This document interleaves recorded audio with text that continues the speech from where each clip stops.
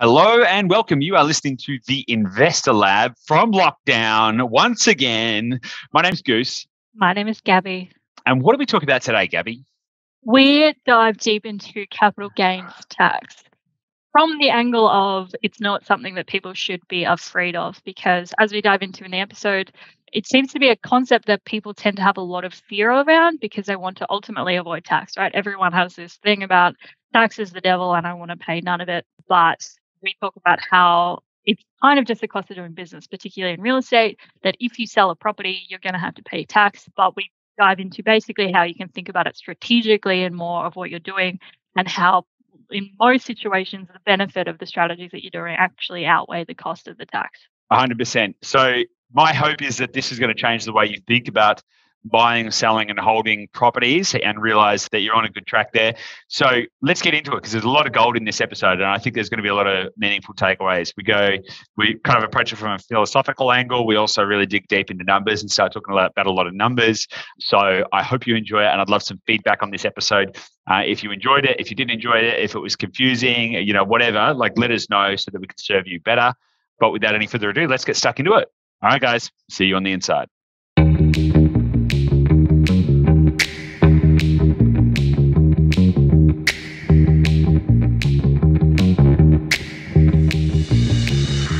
Hey guys, welcome back to the Investor Lab. You're with your pals Goose and Gabby. Hey Gabby. Hello, Goose. How are you? You should get used to saying your name. Goose. Goose. Everyone together. Goose. Nice. Okay, that's an interesting way to start the episode. So, lockdown week 2, guys. Lockdown week 2. Yeah. In case you can't tell by the audio, is we are currently still in lockdown, so we're going a little bit cabin fevery, which is all good. But today we're going to be talking to you about something that is, I actually want to kill a sacred cow with this episode. Oh.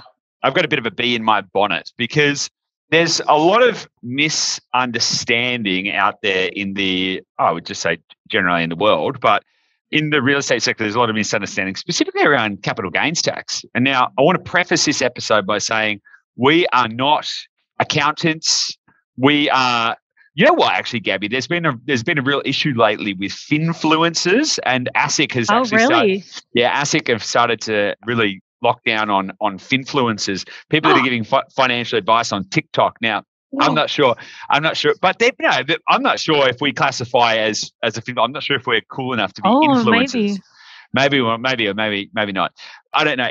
Guys, if we're influencing you, let us know. I'm not sure if we're finfluencers. What do you think, Gabby? We're going to do more Instagram stories to be influencers. I think so. In any case, the information you receive on this podcast is general in nature, and you should always go and speak to a licensed financial practitioner. Mm-hmm. We're going to be talking about tax today, so I really specifically wanted to get that in because we're going to be talking about tax issues and we're not licensed accountants, right? Yeah. Can I just add to that? So I think it is really important because we want to be here to be able to educate people and explain these paradigms, and sometimes we use specific numbers to be able to educate people and explain the concepts. And it's a really fine line, right? Because it's very easy for you guys to take and be like, oh, these guys said we could do this. Take everything that we're saying and apply it to your specific situation as an educational piece, not as us saying you should act in this way, because it's not our role. We're not financial advisors. We can't talk to you about what you should do with your tax situation, but we're here to provide this value in a way that hopefully makes sense. End disclaimer. Yes, 100%. But I think one of the biggest issues is there seems to be this belief, and I've heard this belief uttered a number of times by a number of people, and that is that you should never sell a property because you lose half your money in capital gains tax. The selling costs are too high. You'll never make your money back, and it's just a really stupid way of doing it. And whilst I agree that if you hold a property forever, you will get a better return because it goes beyond exponential over time in terms of the compound effect actually goes beyond exponential. And I do agree that if you hold a property for the long term, you will get a maximum return out of it. However, for some people, that's not necessarily practical. And in fact, for some people, selling a property strategically can actually be a massive win for their portfolio. And in fact, getting comfortable with the idea of selling properties should be something that every intelligent investor should do. And I believe that by being able to be pragmatic and assess your portfolio and assess market timings and to be able to, really think about what is going to move you forward rather than sitting in a place of dogmatic fear that you better not sell because you're going to lose all your money, I think it's going to make you a much better investor and you're going to get to where you want to go a lot faster, particularly when we think about things like market cycles, like in a very practical sense, you could buy a property at the start of a market upturn, which is obviously what we do, is we target those emerging markets. And if that market then grows for 5 years and then it flatlines for the next 10, is it actually still smart to hold it for the next 10? Or are you exposing yourself to a whole bunch of opportunity cost? And so this is kind of the premise that I wanted to approach this episode with, because I think that there are a lot of investors leaving a lot of money on the table and adding years, maybe even decades, to their financial independence goals. And that's something that I absolutely want to smash today. Mm-hmm. Yeah, and I think there's it's a huge mindset piece with this as well, right? I always jump to the mindset piece, but just the concept of tax, most people hear the word tax and they just want to avoid it at all costs. And tax is the devil, and I want to not pay any tax forever, and that would be nice. And I think as you become more, I don't want to say serious about your investing, but if you it's an active strategy for you when you're thinking about I'm going to grow my portfolio now, you do need to start considering these kind of aspects of the tax implications for what you are doing, because it is a real reality of what's happening and the space that you're playing in. So, and I think there's just that mindset of we've all grown up trying to want to avoid paying tax and want to pay the least amount of tax. But as your income increases as an individual or an entity of whatever you are, you need to pay more tax. That's the current system that we're in Australia, and that's how it's currently set up. So you need to get real about the reality of that situation and think about how do I use that rather than trying to avoid it. 100%. Absolutely. Absolutely. The easiest way that I think about tax is if you're paying lots of tax, it means you're making lots of profit. And that's a good thing, right? You obviously want to be tax intelligent. There's no point being tax stupid, right? And there's no point wasting money. But it's important not to stymie and stifle your financial opportunity in the pursuit of trying to save tax. It just doesn't make any sense, because you're actually and we're going to prove that in this episode. So why don't we start? Because a lot of people don't really understand what capital gains tax is. They don't really get it. They've just kind of heard that it's a big, scary, dark thing that happens, and people aren't really sure about it. So why don't we start with that? I mean, what is capital gains tax? Yeah, so capital gains tax is essentially the tax that you pay on a capital gain, right? Very simply. And so what that means, if we put it in a real estate context, what that means is when you go to sell an asset, so you go to sell a property, it is you make a gain. Generally speaking, if the property has gone up in value from when you purchased it, you are making a gain on that asset. So if we take an example of if you bought a property for $400,000, if in 5 years' time you sell that for $600,000, you've made very simply a $200,000 gain. And so CGT comes into that, where your marginal tax rate as an individual, you would pay that amount of tax on that $200,000 gain. And that would be your capital gains tax in that situation. So it's essentially, if you take it in a business context, if a business makes a profit in a year, they then pay a tax amount on that profit. And so that's kind of how it applies in this sense. But it's basically, if you make a profit or you make a gain on your capital, you need to pay a tax on that. Yeah. Yeah, 100%. Yeah, and it's the same. The same thing applies. It's not just real estate, right? It's any asset that you buy and then sell for profit. So the same thing applies to shares.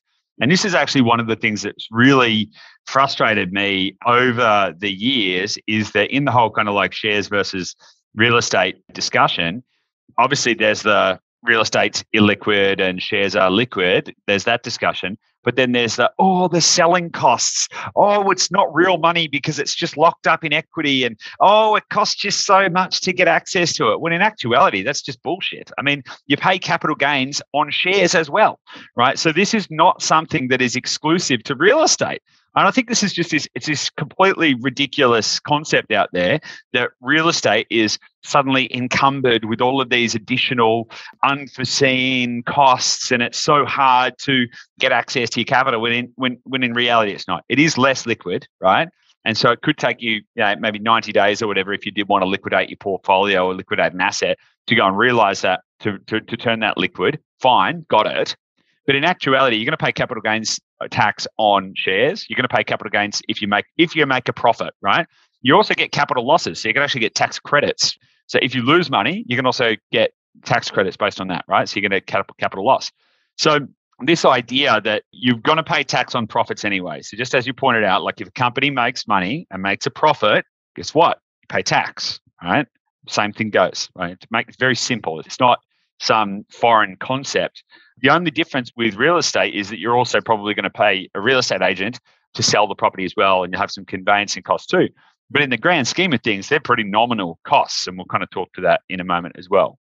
But what I think is important to probably dig into is where and when this applies. Because you said just to be clear, you said CGT earlier, and that's kind of the shortened version of capital gains tax. A lot of people will refer to it as CGT. So when is it not applicable? Because there's a few quirks about it. It's not just as simple as paying your marginal tax rate on any gain that you make. So there's times that it doesn't apply, and then there's discount rates, and maybe we can dig into some of that kind of stuff. And then maybe we can start to actually run through some numbers that kind of explain how it actually plays out in real terms. What do you think? Mm-hmm. Awesome. Okay, cool. So an example of a time that capital gains tax probably wouldn't apply is a primary residence, right? Yep. So if you own your family home and then you sell that family home, you typically don't pay capital gains tax on it, right? Yeah, and it's important to note, like, the government change these rules all the time, right? So there's different eligibility at different point in time. You get different discounts at different points in time. So if you are looking into like wanting to sell your property over the next couple of years, this is something to kind of stay in touch with and start researching about and get a feel for what actually are the rules applying now, and if there's any that are going to change in the next 12 to 18 months that might be relevant for you. But yeah, at the moment, basically, if you sell your principal place of residence and you can prove that it's your principal place of residence, so like you live in it the majority of the time, your personal belongings are in there, it's the address where your mail gets to, your utilities are connected to. If you can prove that it's your principal place of residence, then any gain that you make on selling that asset, you actually are exempt from paying tax on, in principle.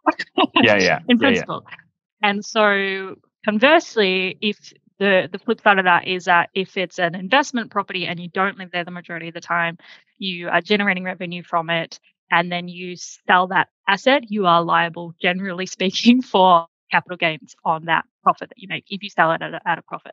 Yeah, totally. And it's interesting as well, because then a lot of people, they hear about a 50% capital gains tax discount.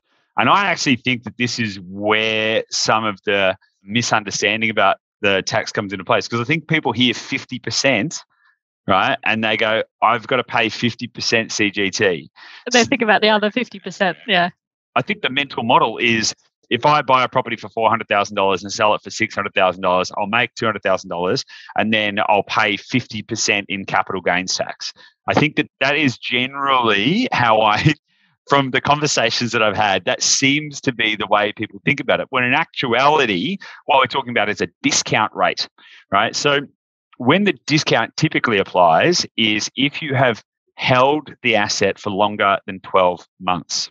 Mm-hmm. So if you buy a property and then sell it within 12 months, you're probably not going to get a capital gains tax discount, which means if you bought a property for $400,000 and then sold it for $600,000, you would be liable to have tax applied to the entire amount of profit, the $200,000.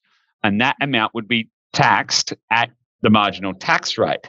Now, interestingly, and this is probably a little bit further into the topic than I've got the expertise to go into, but as I understand, when you then apply, let's say you added that $200,000 to your household income for the year, because it's income, right? That would push up your marginal tax rate. So you might be on 37% as a marginal tax rate, but then you add, say, $200,000 to your household's income because you've sold the property, then that would likely push you into a higher tax bracket, probably 45% marginal tax rate. So that's something to consider as well. But for the purposes of this discussion, let's kind of get back to the root of it. So if you sell it in the first 12 months, your marginal tax rate will be applied to the whole amount. But again, that's not 50%, right? So it could be 37% or 45%, or this is, and obviously you've got to speak to your accountant about that to work that out, but it's still not the whole lot. Now, this applies to people who are flipping, right? Which is actually one of the downsides of flipping, right? So there's obviously I think there's a lot of downsides with flipping, including risk and all of these other kind of things. But if you buy a property, do a massive renovation on it, i.e. create a bunch of gain, and then sell it within 12 months, you're going to pay tax on the entire amount, the entire profit amount, which again, just to go back to the point, is not necessarily a bad thing, right? You're making profits, right? You just got to factor that into your calculations. Yeah. And I think to give some context, that is why the flipping strategy is basically why that 50% discount has been put in place for after 12 months, because what was happening was people were buying assets, flipping them for huge amounts of profit, and basically they would pay some tax. I don't remember what the tax amount was, but they would basically, the government felt that they were rorting the system in terms of being able to buy an asset, flip it, and turn it into profits very quickly and then get out. So at the moment now they've put in where if you hold it for more than 12 months, you actually get a benefit to stop people from flipping houses so quickly.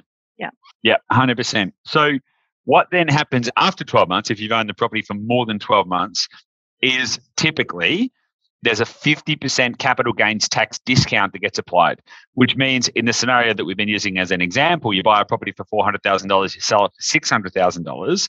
That means that only 50% of the $200,000 gain would be liable to be taxed, right? Which is obviously massive. So that means that you're only going to get taxed on 50%. So you only get taxed on $100,000. And again, if your marginal tax rate's 37% or 45%, that's the percentage that you'll pay tax on, which is really interesting because people still get caught up in this but it's still 30%. Let's call it 45% for the sake of the discussion because it might push up your household income. So let's just use that as the measure, 45%. If you, in that scenario, if you have a $200,000 gain and then you pay tax only on $100,000 of it, and then you pay 45% tax on that, you're going to pay $45,000, which is about 25% tax, which is basically a company tax rate. Yeah. Right. So companies pay tax on their profits at a rate of about 26, 27%. Right. And so if you're paying $45,000 out of 200, that's a 22.5% tax rate, which is in essence, and this is the easiest way to think about it, in essence, it's exactly the same as paying company tax, company tax. Right. And if this is for investment purposes, you've essentially got a real estate business. So we're going back to this whole concept of operate your portfolio like a business, right? In which case, just like any business that makes profit, you're going to pay tax on it. And in this case, using that example, 45 on 200 is only going to be 22.5% tax, right? Which is actually really low. Yeah, when you compare it to particularly your individual tax bracket, it's significantly lower. Yeah. Yeah.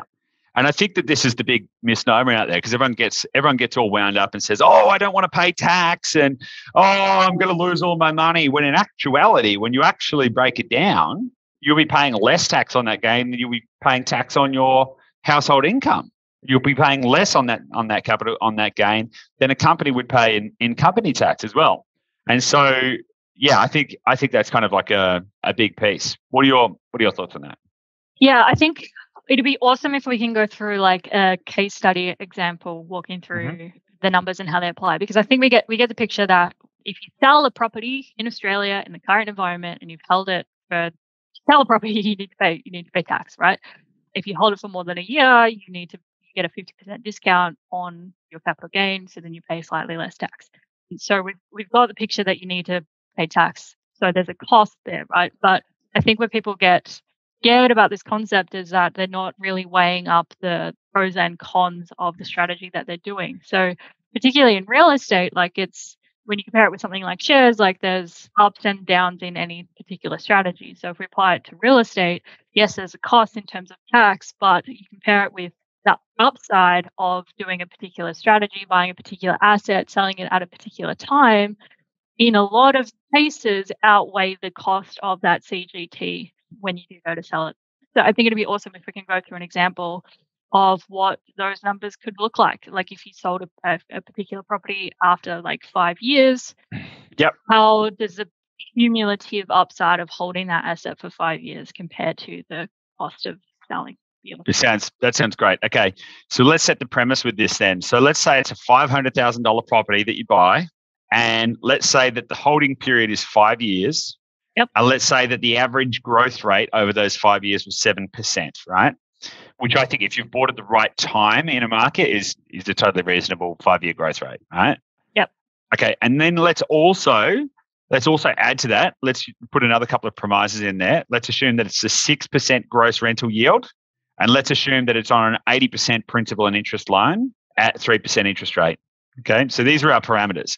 So $500,000 purchase price, 7% per year growth rate for 5 years, selling at the 5-year mark with a 6% gross yield on an 80% principal and interest loan on a 3% interest rate. Cool? Got it. Got it. Awesome. Okay. So on that basis, let's walk through some numbers so that this starts to make sense. Okay. So if you bought a $500,000 property, your total cash contribution to buy the property is going to be somewhere around $135,000. That is factoring in stamp duty. That is factoring in, if you're working with a company like Dashshot, that'll be factoring in those fees. It is factoring in building and pest inspections, conveyancing, all of those kind of costs, right?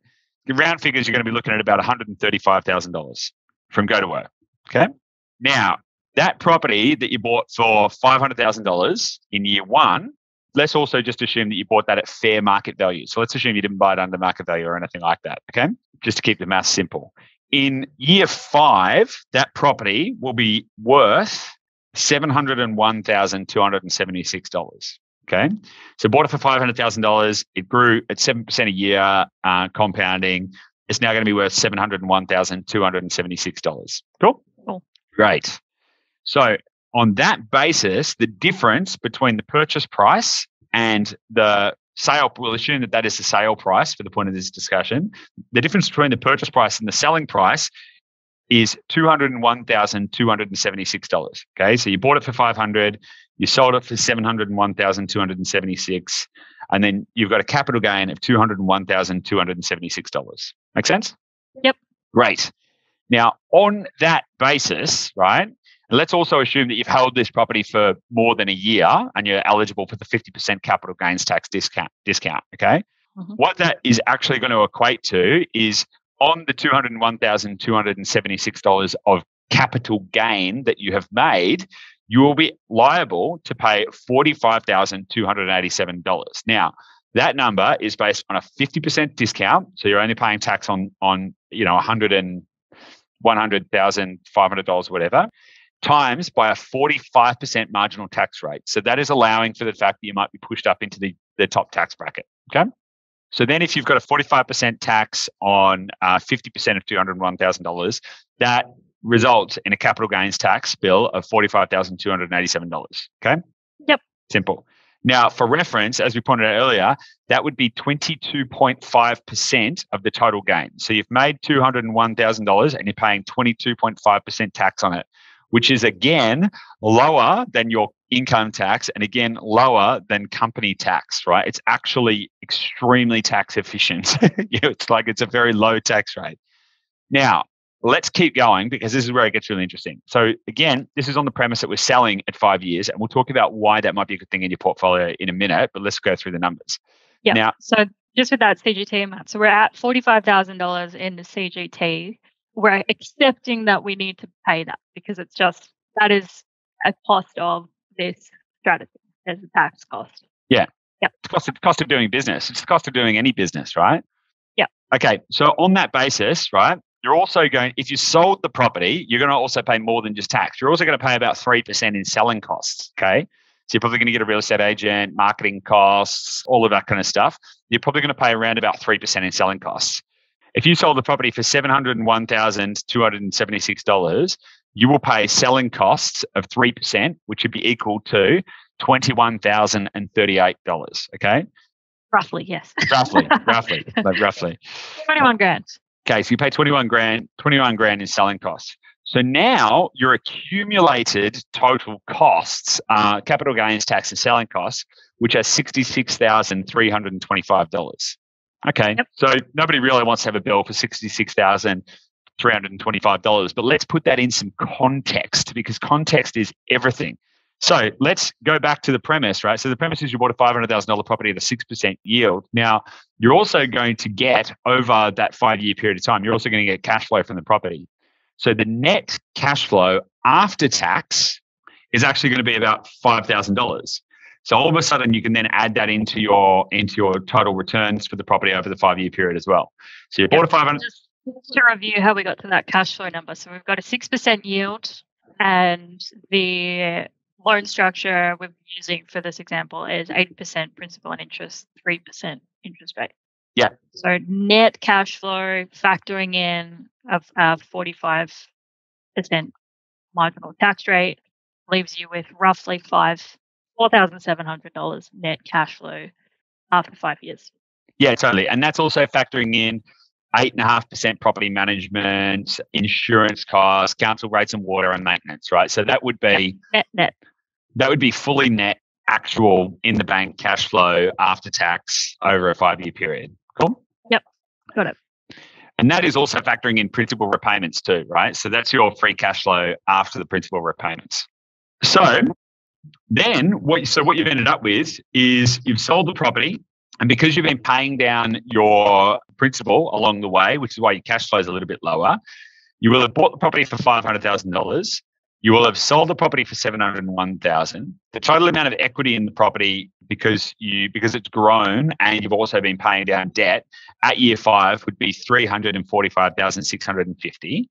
Okay, so then you got the selling cost of $21,038, and you've got your 5-year accumulated cash flow of $4,734, which means that total amount of equity that you got, $345,000 minus CGT minus selling costs plus cash flow equals a total net result of $284,059. All right? Not chump change.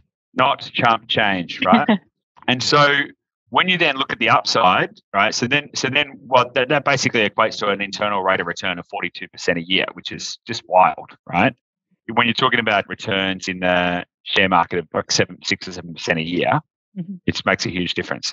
Now, Gabby, one thing I've just thought about with those numbers is, did we deduct the initial capital from the total return? Ooh, because that's going to give us a real return rate. Okay, Gabby. So what we actually just worked out there is we hadn't factored in the initial capital. So once you take out the initial capital of $135,000, you're going to end up with a net return of $148,994. Right? Yeah. Because the total end amount that you're going to end up putting back in your bank account is going to be around about $284,000. But of that is capital that you've already put into in the first place. Now, so what that equates to on a total basis is selling costs in capital gains tax of $66,000, which includes capital gains tax plus the actual like getting a real estate agent and all that kind of stuff, which means that the total selling costs are going to be equal to 30%, 30.8%. Yep, makes sense. Which again is still lower than most people's marginal tax rate. And so then if you said, okay, well, I'm going to make $148,000 in net profit and I'm going to spend $135,000 in the initial, that means that you're going to create about 110% return on your capital over 5 years. Yeah, not bad. That is not bad. So times that by 10, times that by, and then, so what that's going to work out to be is about an internal rate of return of 21.9% over 5 years, which is still very good. So the point that we're trying to make by walking through these numbers is that you're not going to lose all your money and you're going to end up with a really great return regardless. And at some point, you're going to need to think about how are you going to access that capital. Now, you may be able to access the capital in the properties that you've got by getting additional debt and refinancing capital out, but you may not. You know, a lot of people reach their serviceability limits and they reach their financial caps and they can't continue to borrow, in which case you're only faced with a couple of options. Now, for a lot of people, the idea of selling property becomes so scary, they think they're going to lose and all of this kind of stuff, that they do nothing, which in fact exposes them to a huge amount of opportunity cost. Now, when in reality, sometimes it can be a really powerful strategic maneuver to keep you moving forward. And so I can use a couple of examples to illustrate this point. So one of our clients was actually in that position. Now, before they came to work with us, they had already previously bought a couple of properties. And so by the time they came to us, they were really close to their serviceability limits. They also didn't have a lot of available capital left. However, they did have a couple of other properties and, they had equity in the family home and all of this other kind of stuff. So we helped them buy a property, which is a great property and is performing really, really well. But then they were stuck going, okay, well, what do we do now? Because their serviceability was so low that they could only get a couple of $100,000 of debt. And so we had to go, okay, well, how are we going to transform this situation? And the way to transform the situation was actually to sell one of the other properties and then reinvest that capital in a higher cash flow asset and to realize that gain. And another client of ours, now, again, they've got a lower available amount of debt. And so realistically, it's going to be very hard for them to achieve their financial cash flow goals based on the amount of capital they've got and the amount of debt that they've got. However, using an aggressive growth-based strategy, we could help them to accelerate their capital and then factor in the selling costs to release that capital to then reposition that into higher cash flow assets later on. And so back to what I was kind of saying at the start is that you've also got to think about the mechanics of market cycles. Market cycles it's not a straight line. It doesn't just go from, one corner of a graph, the bottom left-hand corner to the upper right-hand corner. Markets move kind of like a staircase. So they go up and then they go sideways and then they go up and then they go sideways. Right. And so when you understand that, you then can start to think about what's the best way to reposition and repurpose your capital. And for some people, and I'm not suggesting this is for everyone, and I'm also not suggesting that this should be for all of your assets. However, there may be really good opportunities for you to strategically sell down some assets in your portfolio to reposition that capital to get a higher total return on your money over time. And I think this is what investing is all about at its core. It's about moving capital and resources into different assets to produce different results at different points in time, depending on what outcome you want. So like in this example, we've got a net result of, say, 150 grand, going back to the case study we just walked through, 150 grand that you can then put into one other asset or two other assets, or you can put it in any other vehicle that's going to produce some kind of different result than this property that it's been in for 5 years. And I think so it's a really important conversation, I think, particularly for, there's a lot of people who have owned their homes for quite a while. They've owned their properties for 10, 15 years, maybe the family home. And so they're getting to a point now where they're not getting the lifestyle that they want from their current income, from their current jobs, but they've got this equity base in their home and they need to think about, how do I deploy that? So I speak with my mum, for example, about this quite a lot because she owns two properties that have quite a lot of equity in them. But her income she's actually tapped out in terms of borrowing to be able to actually liquidate any of that capital. So we're having a conversation at the moment talking about, should she actually consider selling either our family home, which I grew up in, or another property that she has as well, and thinking about how to liquidate the funds that are in that asset. And so one of her big concerns is capital gains tax.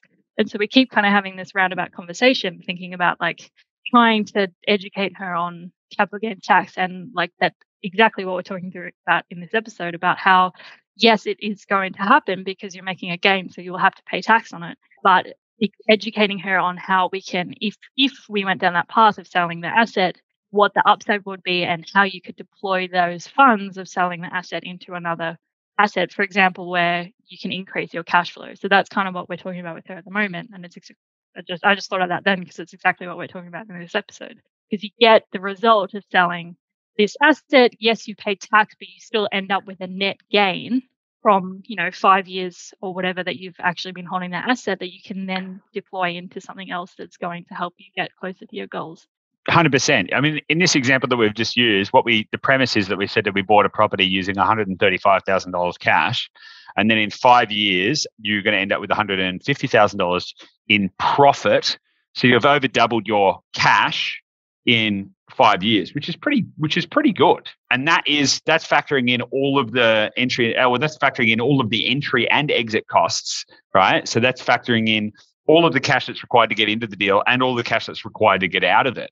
And so I think that for a lot of people, thinking about that strategically is really important. And obviously, as you apply a longer time horizon to it, obviously the equations start to change. And again, if you then were to change the loan structure, it's going to then create another differential equation. So for example, in the case that we've just used, which is an 80% principal and interest loan, you're looking at 110.3% total return over 5 years. And again, just broadly speaking, if you used 90% leverage, you could end up with 156% gain over a 5-year period.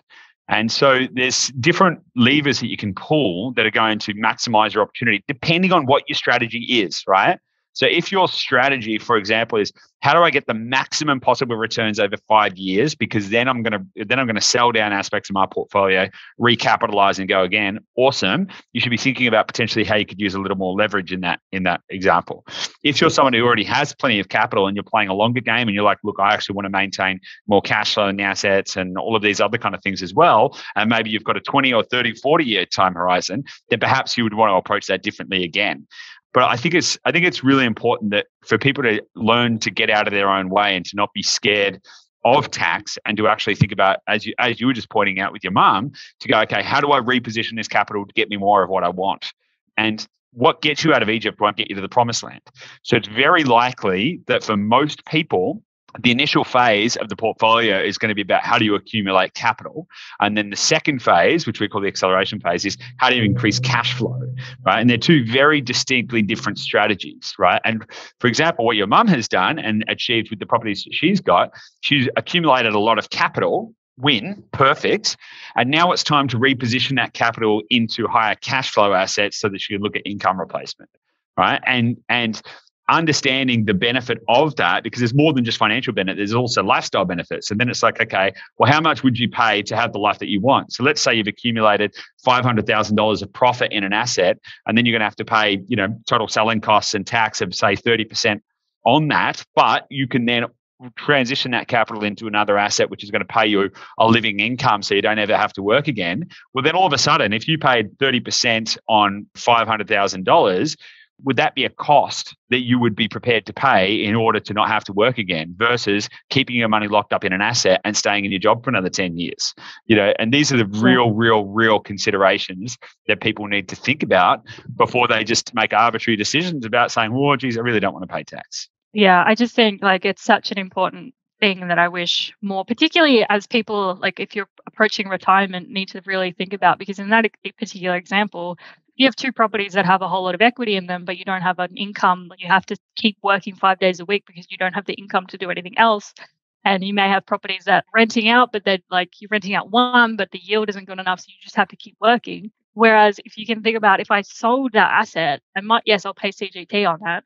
But if I sell it, I can put it in an asset that pays me cash flow, and then maybe I can reduce my working hours to 3 days a week instead of 5 days a week. And it's exactly what you're saying. That is totally possible for you if you can think about all of these strategies. And you can think about okay, I'm going to accept that I'm going to pay CGT, but I'm going to bear that cost because I can put these funds into an asset that's going to give me back my time and give me back my life. Yeah. That's ultimately what this whole conversation is about. Yeah, totally. And then the question is how much would you pay to do that? If you're in a position where you owned 2 or 3 assets that had a lot of capital gains and no cash flow, let's say they were cash flow neutral, and subsequently you still had to keep working every day just in order to give yourself a living wage, what would it be worth to never have to work again in your life? Do you know what I mean? What would that actually be worth to you? And when you frame it up like that, I think most people would say, well, Jesus, what am I doing? Right. And really, but most people just don't think about it like that. So my hope is that this episode has dispelled a few myths around capital gains tax and is allowing people to understand that in the right place in the portfolio and in line with the strategy that's going to move you towards your goals, it's totally acceptable to pay selling costs and pay capital gains tax. And in fact, capital gains tax is probably only going to be about 22.5%, which is going to be less than you're going to be paying on your income. And even once you factor in selling costs, you're probably only still going to be looking at around about 30%, which again is less than your marginal tax rate anyway. So stop being scared of this and start making better decisions that are going to move you towards your goals faster. That's my message. So considering everything we've just said, I really want this episode to be shared around to anyone that you can think of that would actually get benefit from this, because I think there's so many people, as we've touched on, that have this fear of tax in general, but particularly CGT. So if you know anyone that in your life, in your family, in your circle of friends that are kind of in that situation where they feel kind of trapped in their life situation in their jobs, but they may have an asset that they could maybe liquidate, but there's a bit of fear there about capital gains, like please share this episode because I really want this to be able to reach people that it's going to help. Because again, we don't share these episodes in this podcast because we just like talking about stuff. We share it because we actually want to impact and help where we can. So if you do know anyone that this will benefit, please share it with them. Not for my benefit, for their benefit. Totally. On that note, let's wrap it up. I hope you've enjoyed this, guys, and we look forward to seeing you on the next episode. Speak soon. Thanks. Bye.